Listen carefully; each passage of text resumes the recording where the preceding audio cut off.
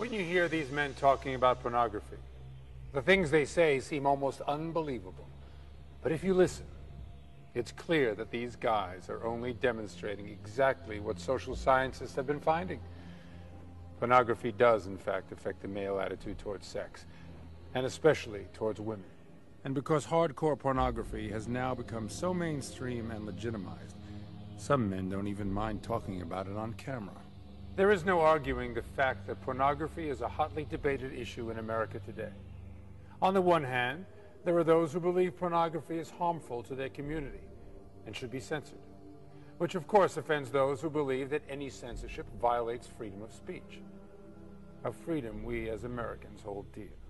Widening the divide even further was the controversial interview with serial killer Ted Bundy. And the issue is how this kind of literature contributed and helped mold and shape the kinds of violent behavior. Bundy's claim that pornography influenced his behavior ignited a huge debate over whether there is a cause and effect relationship between pornography and sexual violence. Today, pornography is more pervasive than ever, from the neighborhood video store to your home computer. When did it all start? Up until the 50s, pornography was shunned, a back alley taboo. But in 1953, something happened that would challenge and ultimately change the way Americans felt about sexually explicit material. If you want to talk about what happened in the pornography industry, we have to point to the later months of 1953, when Playboy hit the stands. And what happened is Playboy changed the nature of pornography in the Western world. Prior to Playboy, pornography was the under-the-counter, low class. It had an image of being associated with low class males, and any male who wanted to buy it was ashamed about buying it. It was in a brown paper bag. He had to find outlets for it. What Hugh Hefner did in December 1953 when he introduced pornography into the market was he made it respectable. He gave it an upper middle class aura, and he did this very purposely. When you read about Playboy and you read about Hefner and how he intended to sell Playboy, he sold it as a lifestyle magazine, but as an upper middle class lifestyle magazine. So what he says, for example, in the first Playboy in 1953 was, the Playboy enjoys his cocktails, he likes to listen to music, he likes to talk about philosophy, he likes Picasso.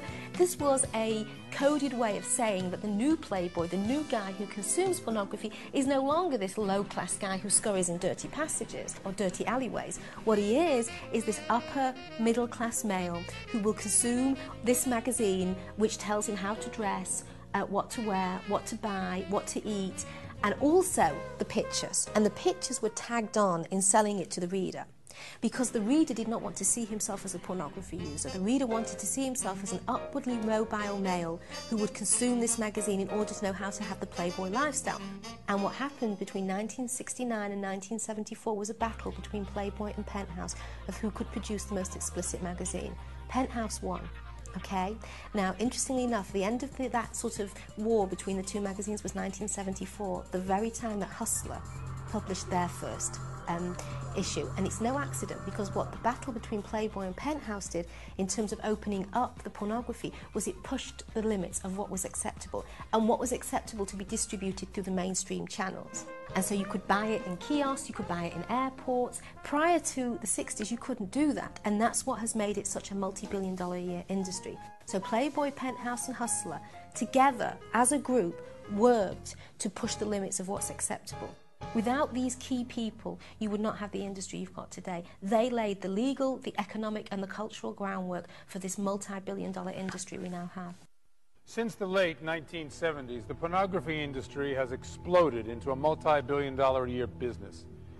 They have exploited every form of communication there is in order to take it out of the back alley and bring it directly into your home. 90% of all neighborhood video stores have a section for soft and hardcore pornography tapes. Cable and satellite deliver pornography directly to the home.